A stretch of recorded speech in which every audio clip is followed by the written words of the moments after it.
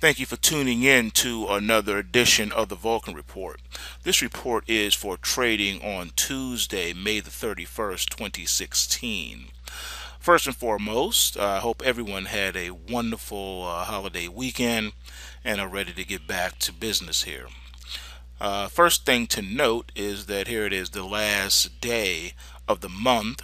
It's also the last trading day of the month. And we're still here. America is still here. You're looking at a chart of the US dollar index, and the index is still here. Rumors surfaced around the internet that the US would not survive the end of May, and that the US dollar index would be defunct by the end of May. Specifically, we were said that it would be the 28th of May. Well, the collapse did not happen, and there's another example of fear porn. As you can see, the US dollar index is in the overbought status and is attempting to lock in an uptrend movement here. It is now well within the Kumo cloud of death. For those of you who are uninitiated to the terminology that I use in these videos, such as Kumo cloud, is referring to the Ikumuko method of charting. And so this here is the Kumo cloud. You probably want to do some research on Ichi. That's what I call it for short. You can Google it. Basically, some Japanese business dude invented it several decades ago, and most charting software packages have it. I like to use it on the charts because it helps to paint the picture of the position of a market. I do not use it as a trading vehicle. I use it as an analysis vehicle, especially for the videos. Any aspects of the Ichi system, I will say I kind of have my own way of using it. It's not popular. It's for the most part unknown. I go against the grain a lot in the things that I do. So I do not use traditional indicators the way people use them and things of that nature. I use my algorithms, and anyway, leave it at that. So that's what that is. Kumo cloud is this. When prices are said to be in this cloud, they're consolidated. All right. I call it the Kumo cloud of death because sometimes trends can reverse here, move sideways, and have erratic movements, and thus chopping a person up. All right. So that's why I call it that.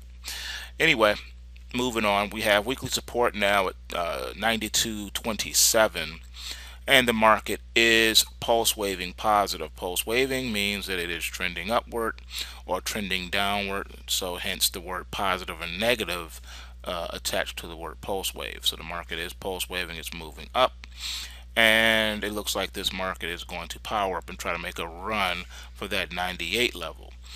Conversely, the euro is down overall against the dollar, but due to manipulation, the euro is green right now, and so is the US dollar index, which is technically not supposed to happen, but it's happening. So there you have it. I project this is going to go. They're going to try and make a run. Short and trading weak, but still, I would not.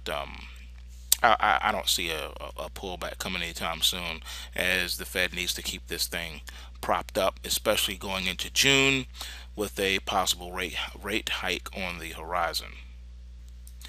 Taking a look now at crude oil, as crude oil is starting to pull back here. Bumped its head at that 50 and it's having a lot of problems breaking through that 50. Momentum's coming off. We're coming off that overbought, but that doesn't mean anything because we could easily reverse and lock back and break above that 50. So I will go out on a limb and say another attempt above that 50, and the bulls are going to pile on and bring this to 60. Excuse me. We're supported weekly at 39.62 right now on this move, so it doesn't appear to be over with yet. We still got, excuse me, behind the scenes support. Right now we're looking at Even though we have weekly support at 39.62, we do have trendline support at 47.26, and that's this blue line right here. And then the long-term trend line, the orange line, is at 44.98, and then the short-term, this pink line right here, is at 42.35. So the market appears to be well supported right now. All right, looking now here in intraday at the S&P 500, which is coming off. Looks like prices want to head back toward this blue line support of 2070 before trying to make another attempt at that 21. And this market is well supported at 2035 on the weekly right now. Definitely want to watch 2085. We don't want to see prices get below 2085. If we do close below 2085 today, that is going to set the stage for lower prices getting back down to that 2070, and we could even test it and come a little bit further down. But I think we're going to be well supported above 2035 here going forward in the S&P. All right, taking a look now at gold. As you can see, we did put in a low of 1202. The thing that should be noted here in the gold is that gold is respecting the 1200 support because, as you can see here, we have not closed below it, which is great. We are closing above that here on the weekly, so it is respecting the long-term trend line support here, which is coming in at 1192.40. So we're well supported at 1200, and we have upside resistance at 1302.70.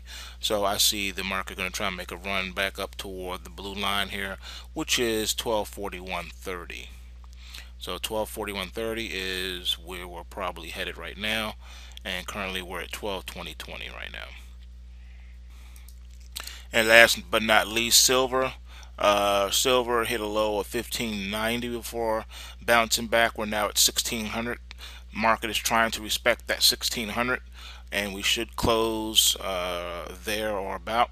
Market is oversold and is trying to lock in. We'll see, because we do have some strong support at the orange trend line, the long-term trend line of 1577. Several weeks of down right now. 1, 2, 3, 4. This will be the 5th week if we close negative. That's usually a sign that the market's ready to turn.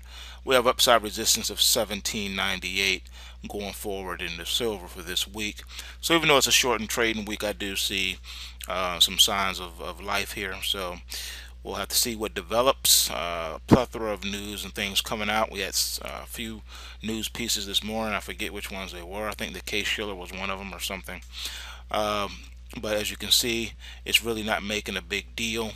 But the only thing that's really moving right now, which is really interesting, is the Dow being off 133 points, but it's really not doing anything too much, and I'll show you that real quick.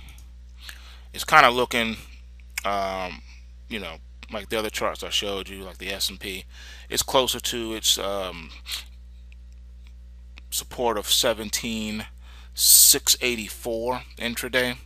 We hit a low so far of 17,710 today, which is the new low for this week. But we are well supported at 17,407 in the Dow, which is right at the purple trend line, and then below that is the long-term trend line support of 17,222. So we'll have to see what happens here, but I do think this market's going to try to make another run toward 18,000 and try to close there. So I will look to be a buyer of these pullbacks. And as you can see, momentum's coming off here. But because it's a holiday week and because we're well supported up in here, I don't see too many pullbacks. So I think this is probably going to be the extent of it. But we'll watch and see. And it should be noted too that the Russell's only off 20 ticks, and the Nasdaq's only off 9.5 points. S&P down 10. Nothing to write home about. And of course, your Nikkei is positive by 105 points. So we'll see what happens. Anyway, remember, bulls make money, bears make money, and pigs get slaughtered. So take what you can, give nothing back.